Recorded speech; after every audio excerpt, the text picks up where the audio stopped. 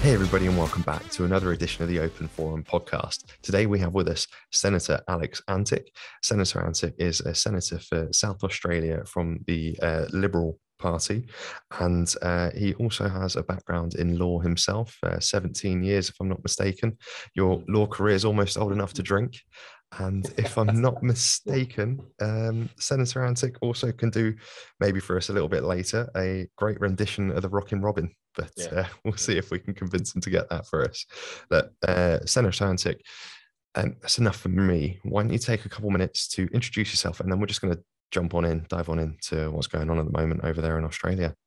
Yeah, thanks, Sonny. Look, thanks for having me. It's great to be here, and great to be on your podcast. And yeah, like some of that's true. I'd have to say from the outset that there won't be any singing. That's because I want people to watch your podcast and not switch it off. So we won't be doing any of that. But it was a long time ago. Look, no, that's absolutely right. I've been in Parliament now here in Australia for almost 3 years, and it's been it's an extraordinary experience and a real privilege. And it's, I suppose, been, a very interesting time, and sometimes a very worrying time to be involved. I had as you say, almost 2 decades in the law, which is a great career. It does tend to attract, lawyers tend to be attracted to politics for one reason or another. It's a combination of the legislation and the combat. I think it's one of the two, but here we are. I guess a product of an immigrant family here in Australia back from the 1950s, when my grandma and my dad and his brother left the former Yugoslavia, a little stop in Paris on the way through, effectively running from the communists, after the post-war era in what is now Serbia in the former Yugoslavia. So there's a lot of stories like this in Australia. I speak to a lot of people from Eastern Europe, and increasingly what they say to me is what we're seeing out there in the world and parts of Australia, we've seen before in years gone by in our old country, and it worries us. So I guess that's where I took some of my political inspiration from. Our Liberal Party here is our centre-right party. It's a party which believes in free market, individual rights, freedom of speech, all the sort of things that you'd expect from that part of the political spectrum. And I believe in those principles fundamentally, and I hope to try and continue to speak for them. And I think the COVID period has provided a period in history where we've really needed to sort of back those in, because we have seen, I guess, the edges being chipped off. So it's the dissolution of rights, isn't it? Yeah. I think with your background in law, okay, it was a different section of the law, but it's I think quite pertinent to speak to someone such as yourself who is well read in that area. So one of those things that springs to mind initially is the fact that you are a sitting senator, and you're a member of the Liberal Party, who, if I'm not mistaken, are the party that's in charge at this point in time. And you've had a brush with the quarantining situation, having to go to a hotel. Yeah. And I know it's a story you've told a few times. I think it's an interesting one to touch on straight off the bat, to kind of give a bit of background as to what happened with you being put into the quarantine facility, where your head was at with it, and the fact that there was news media waiting for you on your arrival. But yeah. Oh, look, I can't tell you exactly what happened because I don't really know. But just to give you a bit of perspective about all the things you've said here, Australia is broken up into multiple states. I think we've got 6 states and 2 territories here. Territories sort of have different but similar rights, but it's a big landmass for a small number of, we'll call them principalities. Each one has very similar systems of government, but they're all operating in their own sphere. And in almost every case, the states in Australia over the last 2 years have basically outsourced a lot of the decision making about the pandemic, a lot of the medical decisions, the decisions about mandates and masking and all the other stuff, to their bureaucrats, to their public servants. And that's been the case here in South Australia too. And what it's shown is the limited powers that the federal government, so our Prime Minister and his cabinet, have over the operations of the states. There's a lot of power in the hands of each of those individual states. that was showcased with, I think, with what happened to me, because here in South Australia, where I live and represent, our Emergency Management Act was amended 2 years ago for the purposes of, if we all remember, two weeks to flatten the curve. We're now into well after 2 years, of this. And the idea was that a piece of legislative instrument was used, which was designed for the purposes of coping with natural disasters. So, it might be floods, the ability to give people, bureaucrats, the ability for short periods of time to take control and do whatever they needed to do. And that meant, as it does sometimes in the case of emergencies, losing for a very short period of time some of the rights and freedoms that people, they thought. Now, no one likes that, but, I think for short periods of time, occasionally people put up with it. What's actually ended up happening, though, is that has been completely and utterly extended for long periods of time, now into 2 years. And those powers were extended to the point where our health bureaucrats and our police commissioner have got these extraordinary powers to do some of the sort of things you would never think and would want to see in a community. I mean, really, the police commissioner can come to your front door for no reason and take you away. The sorts of things that we've seen through other parts of the world. Now, in my case, what that's meant, I travel to Canberra all the time. That's where our national parliament is. And, it's a bit like Washington in the United States. And each state has its own rules about travel, and each state has its own rules about its borders. Now, in my case, the rules were changed when we were away. And for reasons best known to our health bureaucrats, the rules were changed such that it directed me either, first of all, not to come back at all. So they said, you can't come home. But following from that, they eventually conceded and let me go into what we call a medi hotel here in Australia, which is, I think, a foreign concept in many countries. I don't know if you have them over there, but for a while, and we still do that here, we were turning hotels, legitimate hotels, into quarantine facilities. With police guards down the bottom, metal fences around, quite dystopian looking organisations. In the middle of our cities here, capital city of Adelaide here had two actually, or maybe even three, one apartment block, and holding people in there for 2 weeks, while they quarantine for a variety of reasons. In my case, I just couldn't understand exactly what that was. We had, for the better part, had quarantined at home.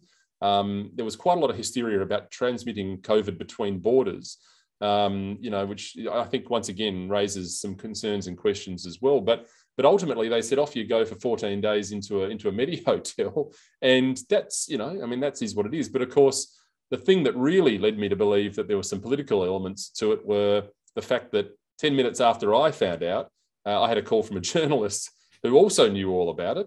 I hadn't told them. Somebody had told them. And when I got to the airport, there were lots of cameras there to take photos. And we found out subsequently that it had been quite premeditated. So there was a lot of media interest locally and nationally about the story, about a person who, I don't deserve to be treated any differently than anybody else. But ultimately, a member of parliament was being detained under public health orders by a public health bureaucracy, which should raise some concerns, I think, for people generally, because, we're meant to keep those two arms pretty separate. So it was an extraordinary period of time, but it was, I think, useful to show the world some of what's going on in this country. I know we've seen it in other parts of the world, but certainly, to be able to say to people, look, this is not the country we want to continue with, was important as well. So they say when life gives you lemons, you got to make lemonade. So we spent 2 weeks trying to make a bit of lemonade out of all of that. Fair enough. It's a different taste in lemonade from a quarantine facility, I can imagine. Correct. Yeah, it certainly is. Yeah. We'll touch on to how it was within the quarantine facility in a moment, but I think quite rightly you point out there that just because you're a senator, you shouldn't be treated differently than anyone else. However, what I thought was concerning is that you had only recently spoken out about the situation, about the essentially the two-tiered society that was slowly developing with vax versus unvaxxed kind of rhetoric, and how that was being put across. And this was, what time was it last year that this had happened? Well, this was about November, December last year, Yeah. Beginning of December, end of November, yeah. A couple of the things that we heard last year from Dr. Kerry Chant was, don't talk to your neighbours, don't be going outside. She seemed more concerned about getting other shops in her speech rather than actually providing some positive message or some kind of positive outlook of what's going on. And you spoke out to say, look, guys, something's not quite right here. Where's the science? Can you guys share some of the data with us? And it was shortly after that you were then put into this facility. Now, some might think that it's retribution's probably a strong word, but a bit of a way to say get back in line, and that they can do that to someone who is in a position of power, for me, is what's scary. More so than anything else. Like you say, you should be treated as everyone else, but in that, it seems like a retaliation is the thing that kind of scares me. And again, this is just eyes from outside the country, eh? Yeah, I mean, look, I just don't know what the answer to that is. It certainly does correlate to me, and I'm still trying to get that information, by the way. I've been asking, we have a freedom of information process here in this country, and I have been, since September, the end of September of last year, been seeking documentation, the health advice that our bureaucrats have been relying upon to do things like put limits on the number of people that can go into a shop, to require people to check in with QR codes to go into a business, masking requirements, vaccine mandate requirements, all of these sorts of things that you would expect, given the effect they've had on our community and the effect they've had on our businesses, you would expect would be based on very sound medical evidence. Well, so I've asked for that evidence, and to date, the health bureaucrats in this state are still ignoring lawful directions from one of our statutory authorities to provide it. So, look, I can only assume that there were, there's some resistance to providing that documentation. The timeline kind of marries around. I mean, it was only, I think, a week prior to being told to go into that Medi hotel that I had upscaled it to one of our statutory bodies, our ombudsman here in South Australia.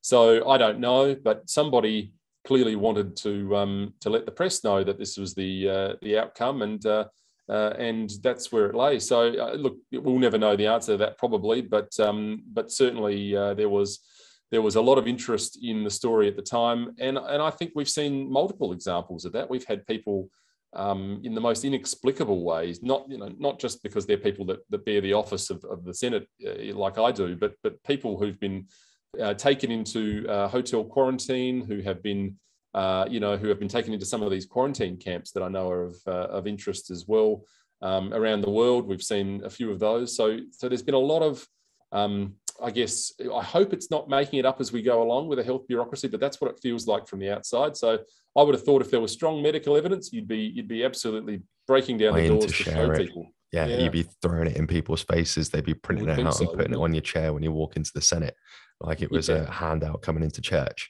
That's right. You mentioned there the quarantine facilities. Now, Howard Springs is the biggest one that we know of. And that recently did the rounds across social media a couple months back in December. As you mentioned before, we got chatting. There was the young lady that had her time there and managed to document it a little bit. Can you maybe talk to us a little bit about that? So it's in the Northern Territory. It's under the control of one Michael Gunner. And there's been some scary stuff. So I'm going to preface it with what I saw in the news speech that he did, where he mentioned that they were using the army to place people into the quarantine facilities, and they were helping to relocate, was the way that he worded it. And that seems quite frightening to think that at the drop of a hat, because I think at that period of time, 9 people had tested positive within the Indigenous populous there in the Northern Territory. So then they were decided to relocate them and about 30 other folks, and required extra support to do so. Can you maybe talk to us about that as someone who's got eyes on the ground there? Yeah, look, I mean, one of the things that I suppose in this country we've taken some degree of pride over, I suppose, is border control. And we've got a very good track record of keeping the borders safe. And that is a political football in this country in many ways. But ultimately, it's a good thing. Countries should be entitled to protect their borders and their national sovereignty. that was always the excuse for detention centres. People coming into Australia that may not have another way of quarantining with COVID or whatever it may be. And for a short period of time early on, maybe that made a lot of sense. But governments, state governments and territory governments around the country, including here in South Australia, have been commissioning and building what are basically camps. They're described as quarantine facilities, but in reality, they're massive detention facilities. They've been used for even as much as coming back from the summer games. They were used by people, athletes who were confined to these cabins as they came back in. But there have been instances where people, in the case of that young lady, the story she tells is that she was approached by the police a day or so after she was seen walking next to somebody that ultimately ended up testing positive for COVID. Because of her license plate on her motor scooter, I think it was, and detained, taken away and put into this quarantine facility where she stayed for 2 weeks. And I can tell you, having been inside one of them, it looks okay. People say, well, what's the problem? It's a nice little hotel and so on. But the reality of being inside one of these facilities when you can't leave is by definition being detained. It is, is a deprivation of liberty. Meals are provided at certain times. It feels like being in prison. It's a very uncomfortable environment and a very uncomfortable precedent that's being set. And if you look across the world, places in Europe, I think Iceland last week on Friday removed all restrictions, I led to believe. The rest of the world seems to be moving away from this COVID paranoia. Yet in Australia, in Queensland, another one of our states up north in the northeast of the country, they've just opened another facility. It's called a wellness camp or something like that. South Australia here has one. Yeah, that's right, another one. So we've got these facilities that are still operating, and the question has to be why? What is the point of them? Why do we need them on an ongoing basis? And is it a good look to be locking people down in these facilities? You're quite right. I mean, as it stands here in Australia, we've had a very fortunate but very limited run with COVID. It's really only since Omicron hit the shores that we've experienced a number of cases. And, really, it's proven to be very mild and very flu-like. I don't see what the ongoing reason for these camps is, but they're being built, and I think people should be asking those questions. They don't seem to be getting much of a run in our mainstream media here in Australia, which has effectively provided a massive blackout for these sorts of issues. 2-3 weeks ago, we had, as you've had in Europe as well, these massive protests. We had the biggest protest that our capital city, Canberra, has ever had. And all the media have done in this country is try to step on it and dampen it down, do the sorts of things they've done in other countries, label people like they did in Canada who are attending these rallies as extremists, a fringe group, racist, so on and so forth. Racists, all of that, for whatever reason, this, demonization of people who are simply looking for the sorts of things that 20 years ago were taken for granted. So there's some worrying developments in there. Australia has had a worrying number of them. The Northern Territory is a particularly bad example, I might say. Yeah, Northern Territory is kind of where a lot of the worst news comes out of, unfortunately. Yeah. I mean, it was in the Howard Springs facility where they said that it was a voluntary facility, but then you heard about the 2 lads that managed to escape and were hunted down like convicts, and then placed back in and smacked with fines. I'm not sure if the fines were followed through at all. I don't know. But, it's an interesting development there with the sort of the history of Australia as a penal colony. There are those that say, we've come back to those convict roots. You started to miss it, and all of a sudden it's there. When ball and chain is back. Yeah. With that said, it almost feels like it's, like you mentioned, Omicron seems to be a lot milder. Relatively speaking, in terms of deaths, it's a lot lower. Relatively speaking, in terms of hospitalizations compared to Delta and the original, it's also a lot lower. It almost seems like by building more facilities, it's an attempt to hold on to that power that the bureaucracy has gained and not to let it go. Would that be a fair? It's an assumption, but a fair assumption. Yeah, it's an assumption. It is an assumption, but I think it's a fair assumption. I mean, from the very get-go, when it was being proposed that our parliament here in South Australia were off offloading some of these powers, so many of these powers to the bureaucracy. There were only a handful, but there were a few of us who said, this is going to be very, very difficult to unpick. And we've seen that play out, I think, in real time over the last 2 years. I think there is a natural inclination for public servants, bureaucrats, and so on to build fiefdoms. And I think that's probably a little bit what you're describing there at the moment. We had a year ago basic bureaucrats working through these processes, and now we find that there are departments built just strictly around COVID. You know, people have been employed specifically for the purposes of managing COVID, liaising with businesses that want to know how their COVID management plan can roll out. And I think probably the quarantine facilities fit into that category as well. There is a natural inclination for power to be very difficult to grab back from bureaucracies without significant political will. And at the moment, I think that's probably right. Queensland's another state that has been pretty difficult and harsh. Western Australia as well. Western Australia still has, I believe, a locked border with the rest of the country and is almost pushing back in the opposite direction with restrictions. The only conclusion you can draw from that is that there are those politically and bureaucratically who seek to continue to make sure that the emergency continues in order to hold on to power. I think it's inevitable to conclude that. Yeah, that's also worrying, because one of the things that they've done with these emergency powers essentially is create this two-tier society. And one of the things that I read coming out of Northern Territory, I think it was that if you were in the quarantine facility because you were unvaccinated, if you were to take your vaccinations, then you'd be able to get out early. Yeah. And it is coercion. Let's call a spade a spade. It's coercion at the end of the day. If you do this, we'll reward you with your freedom. Right. As someone who studied the law, again, okay, a different aspect to law, how does that sound to you when you hear that people are being told, if you're gonna play nice with us, we'll give you your freedoms back? Yeah, look, I one of the great shames in my way of thinking is the lack of voice from the legal profession. We haven't seen anything out of our legal profession that has even pushed into those libertarian roots that the lawyers used to be renowned for in this country. The medical profession's been very silent as well, but they've had some additional challenges with their regulatory board, the regulatory framework, where they have really been lent upon by the regulators, the medical regulators, in many instances, to tell the story as it's, as they want it told. That is, there's nothing to see here.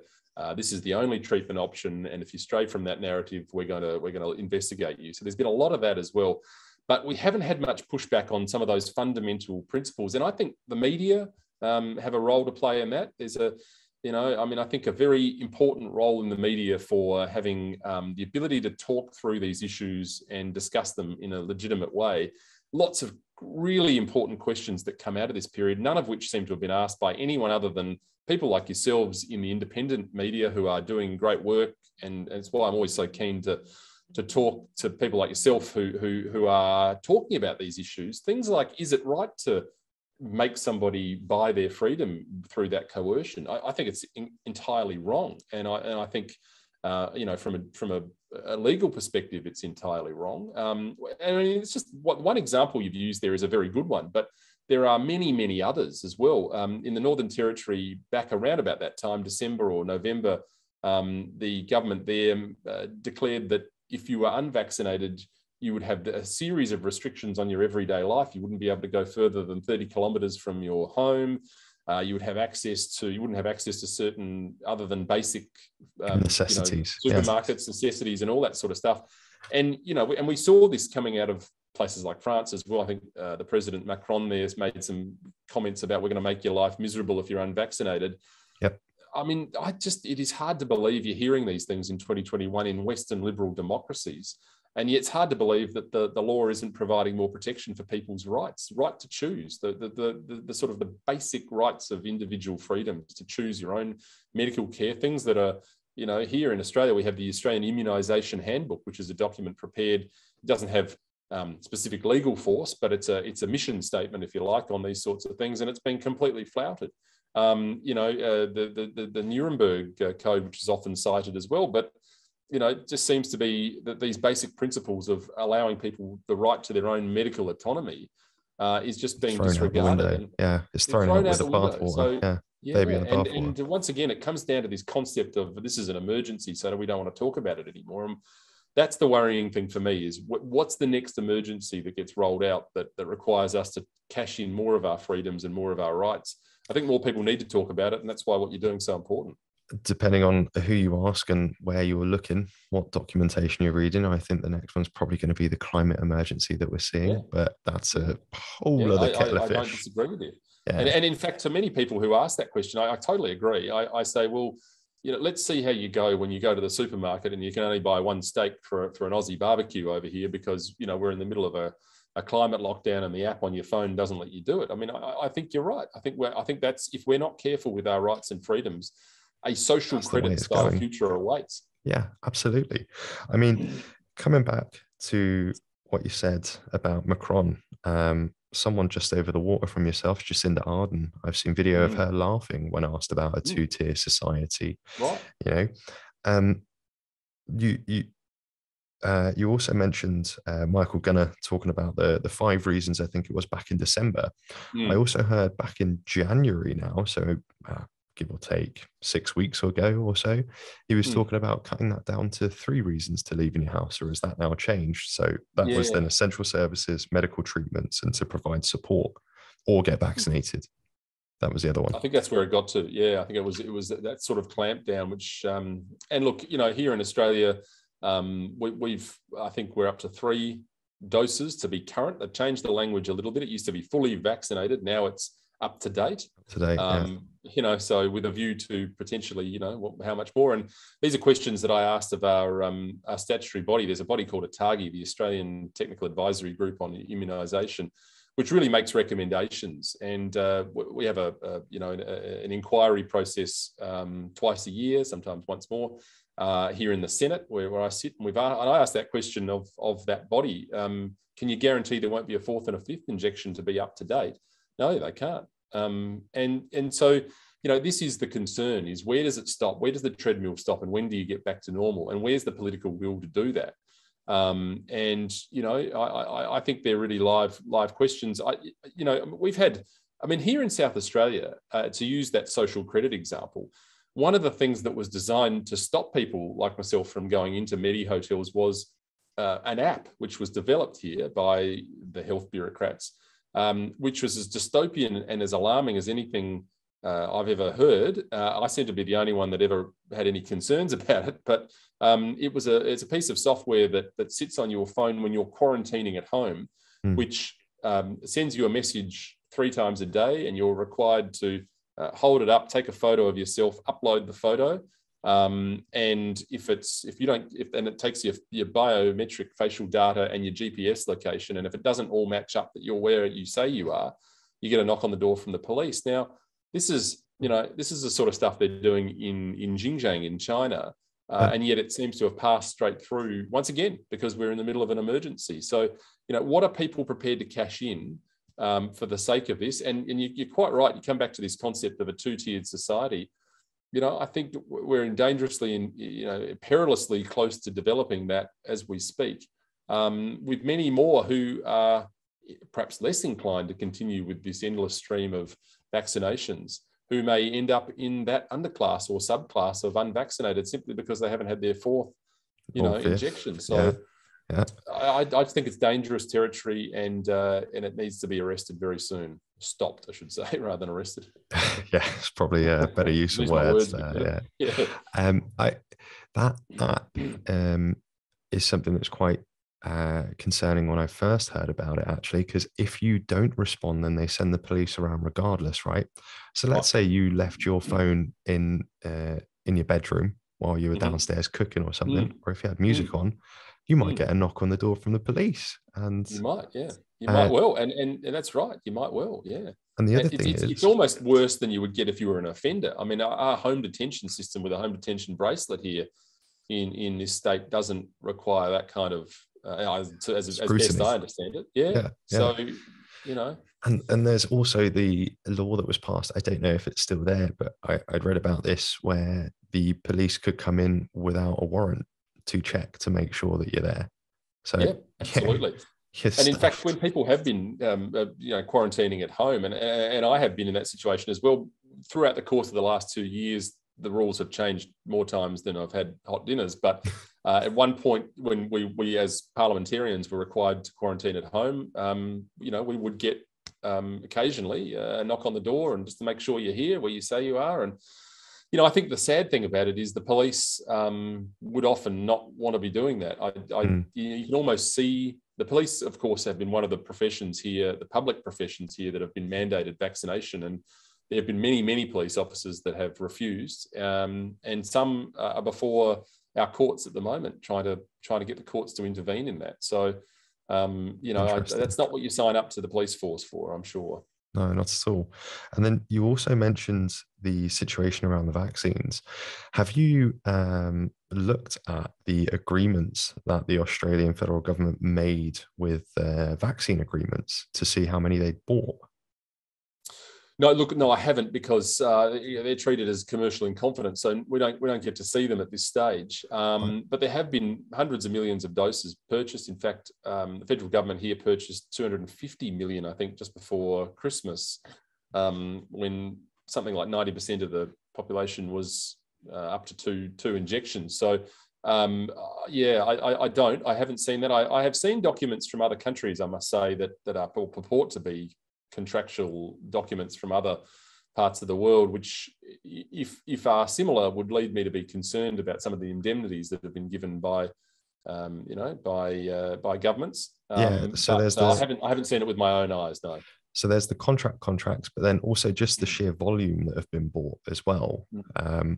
And the sheer volume, I've got the web page up. If you don't mind my sharing my screen. Yeah, sure. So this is from health.gov.au, and this goes over all the different vaccines and the volume that they've bought and at which stage. And I think from Pfizer alone, it adds up to roughly 100 million doses. When you look at what was ordered, what's been purchased. And then what's interesting is that they were already planning on buying Moderna for 25 million doses and planning on getting the variant-specific versions available in the first half of 2022. And this was back in August. So your population is only 25 million. And they've bought enough to, like you just spoke about, of 4 or 5 vaccines. They've bought enough to definitely go over the top of that, for sure. Absolutely. That's right. They can't give you any guarantees, but they've definitely bought the stock for it. Yeah, that's right. No, look, I haven't, and I can only tell you what I know from that interchange as well. And I don't know what the numbers are like on the uptake of the third booster. They're not strong. I think increasingly people are saying, well, we were told that at 80% of the population getting 2 doses, we would go back to normal. And here we are. So, I'm not a doctor, and I don't try and get into the weeds about safe and effective on the vaccines, because I'm just completely out of my depth. But I will say that the numbers of people that are getting that third dose seem to be, difficult, pushing the boulder uphill, so to speak. And increasingly, I guess that will be the case. My concern is, what is done in order to ensure people continue to take them. We've seen, I guess, over the last little period, not 2 years now, but it's sort of 9 months or so, 9-10 months. What the states have done to sort of coerce people into getting the first 2. So I don't know. I'm concerned about any further coercion, and these really should be personal decisions from people, particularly when there isn't a track record of use. There isn't the data to say, this is what this therapy does, and that's beyond doubt. So people deserve to have their own choice, and they should get it. Absolutely with you there. I mean, I've got a background in biosciences as well, and I've looked at the data quite heavily. And one of the things that pricks my ears up is the fact that we don't have long-term safety data. We don't have data going over the different, the mix and a match. And I don't know if they're doing that in Australia, but the mix and a matching of vaccines in the UK or in the Netherlands. And these are things that anyone with a scientific background or anyone can look at and say, hold on a minute, this should have been looked into first before it was rolled out en masse. And like you say, we're not going to get into the weeds of that today. I think that's a whole other conversation that can be an extra 2-3 hours on its own. Yeah, correct. Yeah. But coming back to the coercion aspect, with everything that's happened in Australia over the last couple of years, with your ability to go outside being limited, your ability to exercise being limited, you having to work to these trivial demands, there's something that springs to mind, and it's Biderman's chart of coercion. Are you familiar with that? No, I'm not. It's Albert Biderman. It was made after the Korean War for the torture that was inflicted upon US serving soldiers. So he then created a bit of a timeline of how they went about things. And what I'll do, I'll read out the list. And if you can think of anything that springs to mind, or if any of these are applicable to Australia, I'd be interested to know. So it starts off with the isolation. It then goes on to the monopolization of your perception, humiliation and degradation, exhaustion, threats, occasional indulgences, and showing omnipotence, and then trivial demands. And it's an 8-step process of how they break people down in order to, as it says on the tin, coerce those that are there. Now, when you hear that process, does any of that ring true to you, do you think? I think a bit of it does. There are a couple of interesting ones in there that just to sort of spring to mind. The trivial requests, I think, was one that sprung out. We've had a host of these. So having a pretty normal business sector where people, come and go in small business, hospitality, whatever it may be. Many of them have almost learnt the dance that has been put in by the health bureaucrats here, which has been, it's incredibly trivial things like you must wear your mask at a sporting event while you're walking through to your seat. Once you find your seat, you may take your mask off. And then sit there because for some reason that, that's your, so there's this trivial exercise of theatre. We would call it COVID theatre for a long time. Obedience, yeah. Obedience, correct. The other one was, I don't know if this term has gone international, but the term vertical consumption when it comes to alcohol became a thing in South Australia where we were told that you could, now I got to get this right because none of it makes logical sense. So I got to think through what actually happened. To stand at a bar, you couldn't stand at a bar and drink. You had to be sitting down in order to prevent the spread of COVID to drink. So there's this concept of we would return vertical consumption, on the 2nd of whatever March, all that sort of stuff. So these trivial displays of, rubbing your tummy and patting your head in order to do it. That's the one that probably jumped out. I mean, they're all applicable. This almost shaming of people. And I think, my experience in having the cameras there ready to watch as you went off to a Medi hotel, I think probably were part of that experience.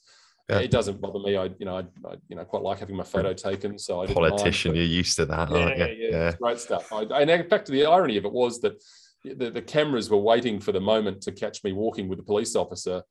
We happened to just be talking about sport. So, the truth, never let the truth get in the way. It was quite innocuous, but the whole exercise clearly is designed to, to sort of, point the finger and, whatever it may be. So all of those, I think, were pretty applicable to what's going on here, for sure. Yeah. And it's, like you said, the perception of the media, and you've brought it up a couple of times during our conversation thus far, is that the mainstream media, if we're going to use that term for it, they've not done a good job at reporting what's going on, and they've had these blanket bans. And there's something, as you can probably hear from my accent, from London. They have the Trusted News Initiative there. And what they do is, you're familiar with it, just for the listeners, is to prevent any kind of vaccine hesitancy or what they would deem mis or disinformation. They will prevent any of that hitting the airways and will do their best to stamp it out or provide an alternative viewpoint. Or a fact checker or what have you. And fact checkers, as we now know from a lawsuit, are just opinion pieces rather than actual facts. Yep. And that's one of the interesting things. I don't know if the TNI in Australia are operating within Australia, but it is a collection of different news agencies. So that could also have heavily impacted the way that news was brought across in Australia, no? Yeah, and I know that's been happening in New Zealand. I think they've been doing something similar as well. We haven't had quite the same experience, but our media has been compliant with the narrative. There's no doubt about that. We here in South Australia, in my home state, we're a one newspaper city, a city of about 1.5 to 7 million, that kind of number. And we only have the one newspaper, and it has been wholly compliant with the common narrative of lockdowns, vaccinations, almost towing the line, I suppose.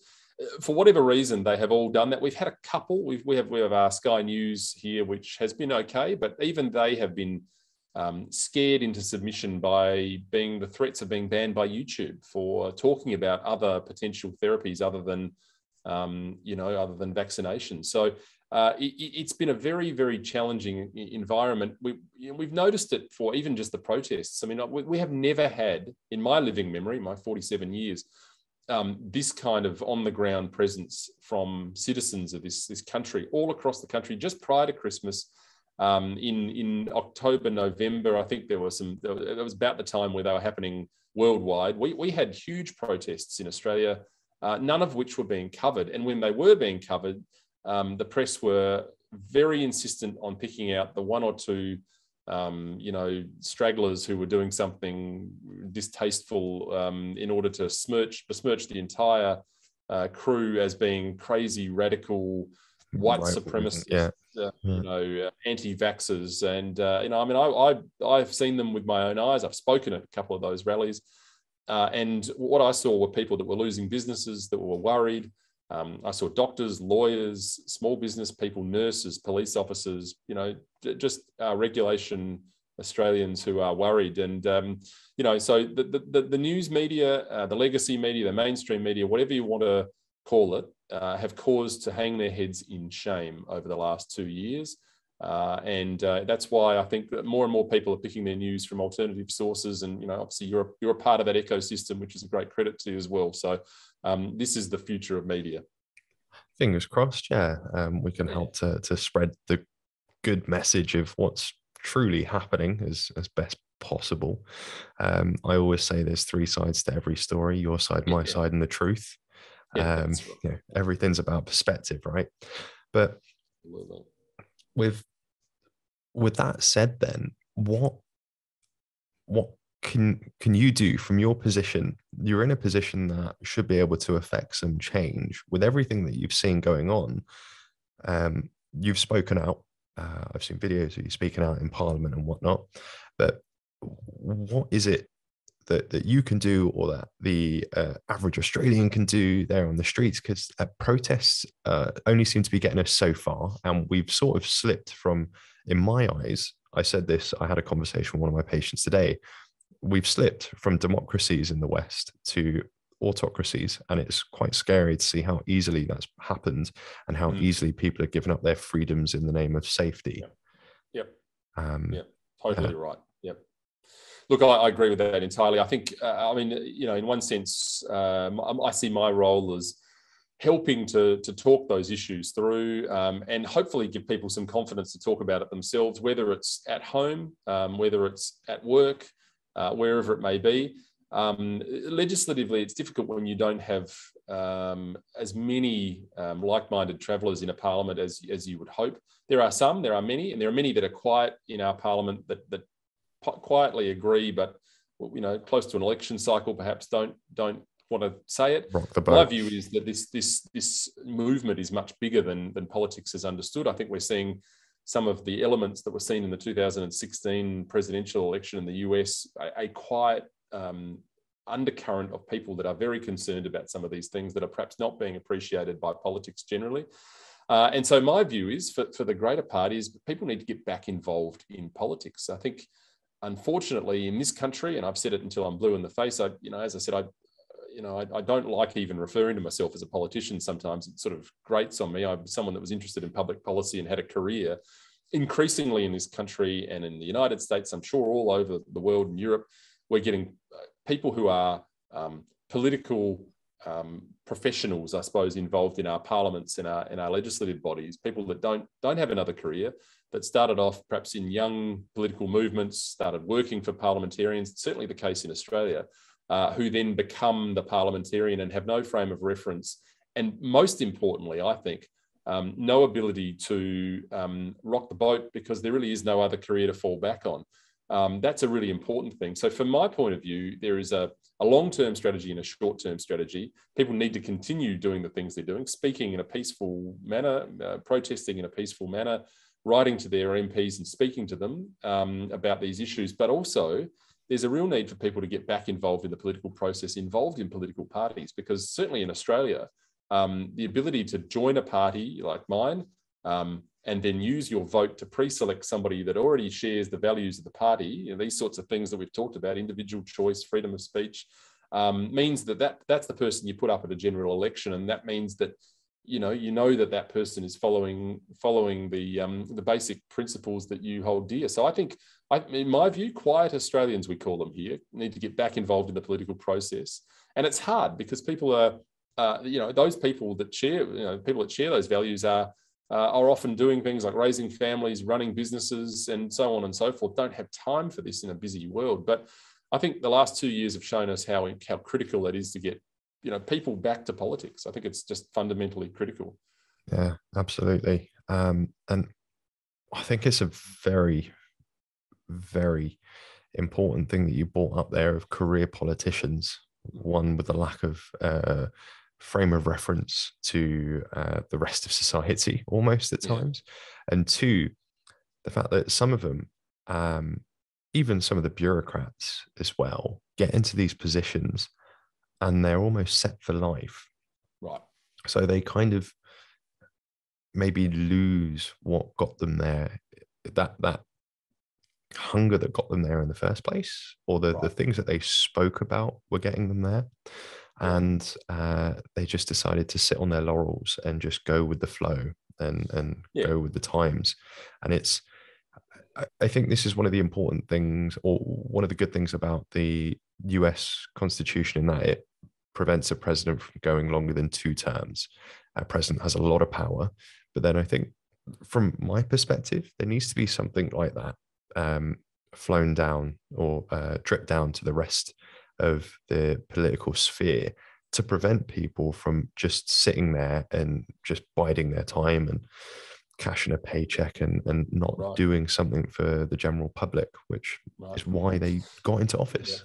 I think you're right. Look, I think you're right. There's pros and cons of that as well. I mean, there's another whole discussion about longevity in politics, I think. But the point was made the other day. There are pros to having people there for long periods of time as well. If you look at somebody like Vladimir Putin, who's been there for 20 years, who has the machine working in the way he wants. Now, obviously, that's an autocratic system that we don't aspire to.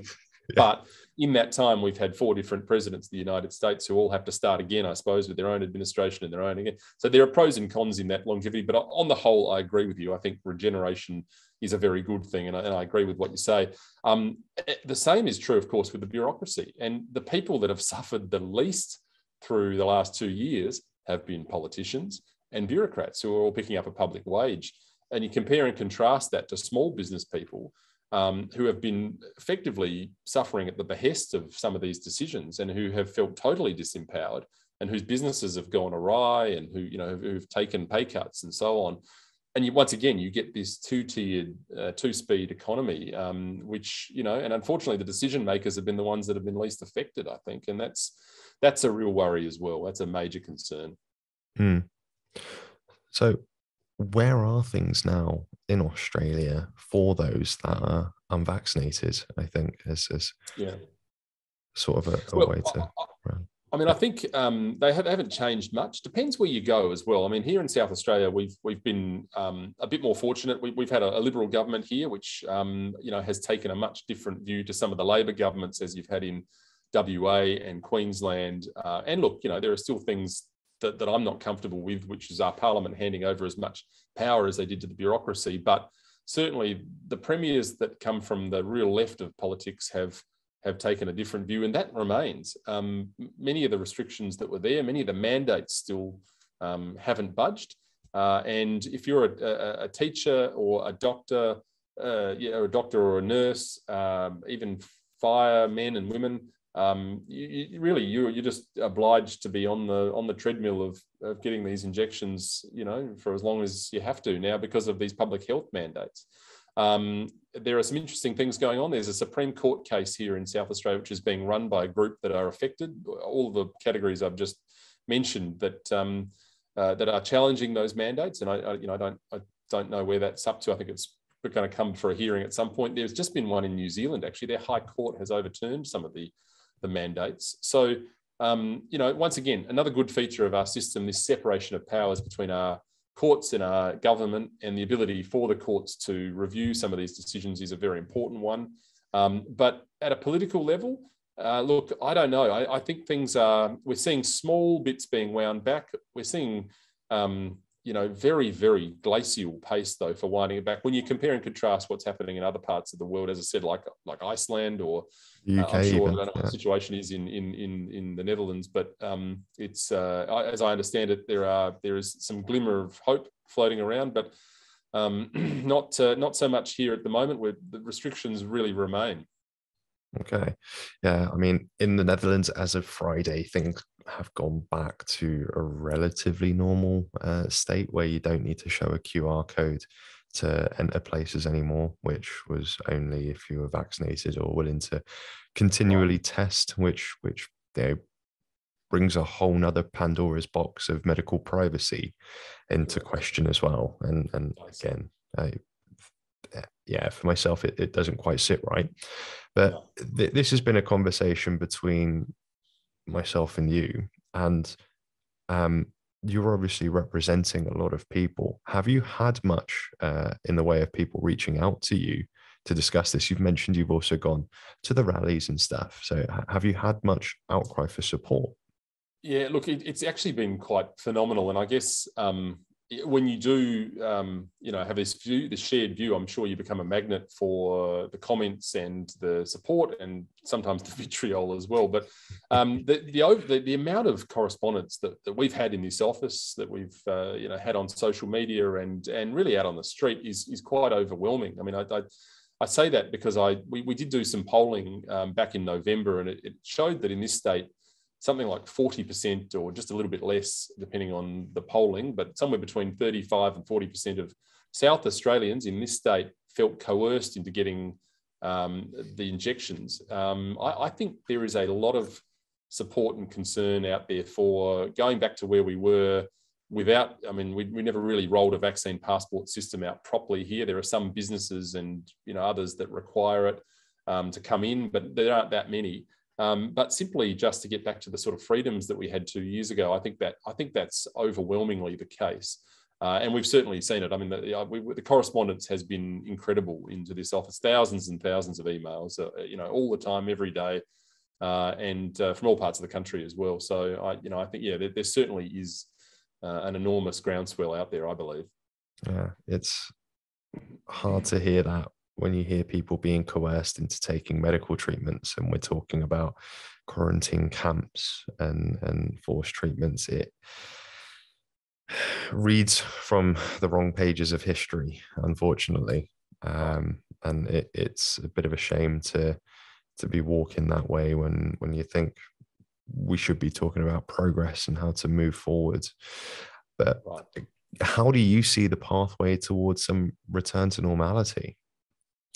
Well, look, I think there will be a natural attrition. I think what we're seeing here is businesses, for example, just becoming fed up with having to enforce this stuff. I mean, we've outsourced a lot of this work to businesses as well, requiring people to still put on a mask, requiring them to check in, although that's, you know, through the QR system, that's sort of dropped away a bit as well.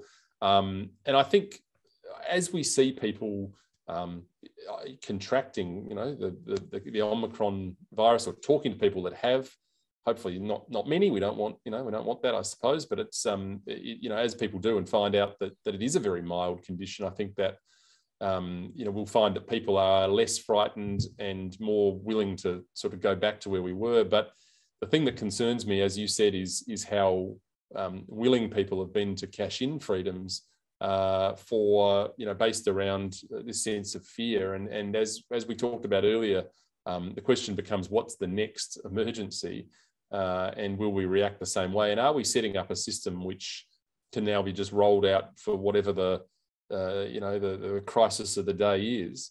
You know, we've got some interesting debates to be had in this country about social credit systems, the sorts of things you do see in China, and you know, I don't support anything that goes anywhere near those, and you know, I have great concerns about where that all heads. So, but in the short term, people need to tell their politicians all over the world they need to keep marching in a lawful and peaceful manner, and I think the message is getting across. But it's concerning that it's taken all of this to get there, I have to say.